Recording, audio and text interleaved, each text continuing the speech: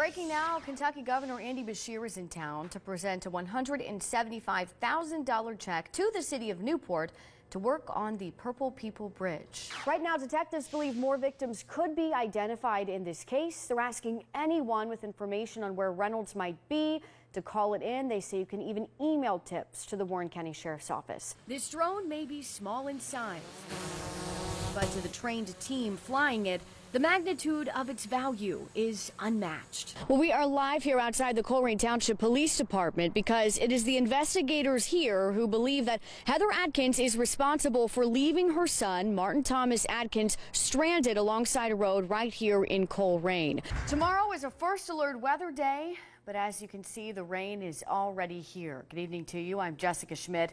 This system of rain moved through parts of the viewing area this afternoon, and we're here to tell you that more is coming.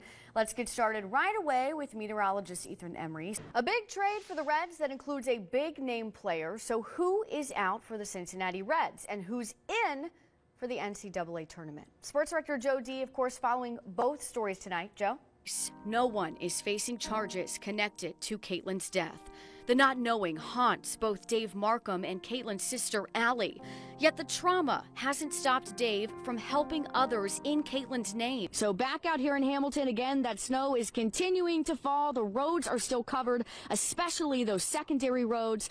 We've seen the plows, but it is very difficult for all those crews to keep up with all of this wintry mix that has continued throughout tonight. So we're going to stay out here again, continue to monitor these conditions, bring you updates both on air and online. For now, we're live here in Hamilton. Jessica Schmidt, Fox 19 Now. Jessica, Rob and I were